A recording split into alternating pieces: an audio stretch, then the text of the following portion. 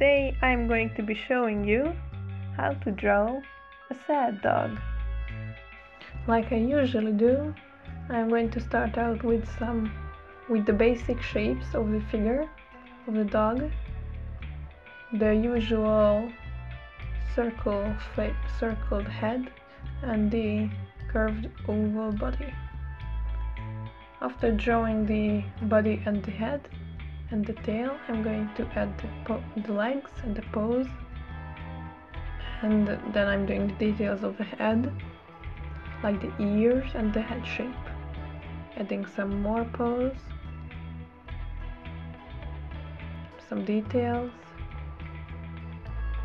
and to make the dog look more sad, you have to shape the body in its way that curves downside, because when you're sad, your body language is similar to a curved downside shape, if that makes sense.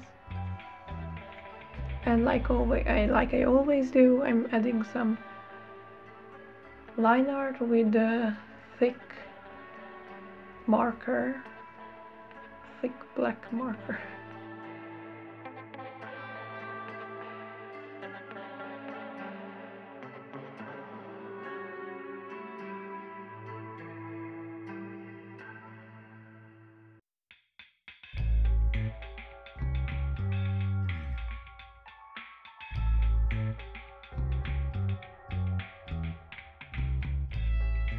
Now I'm going to do the coloring after erasing the sketch.